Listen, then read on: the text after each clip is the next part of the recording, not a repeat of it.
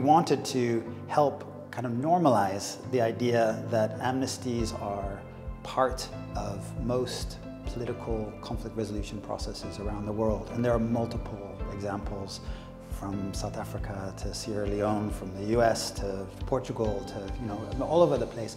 And to really drive home that amnesties are part of the ways in which people have moved out of political conflict and armed conflict.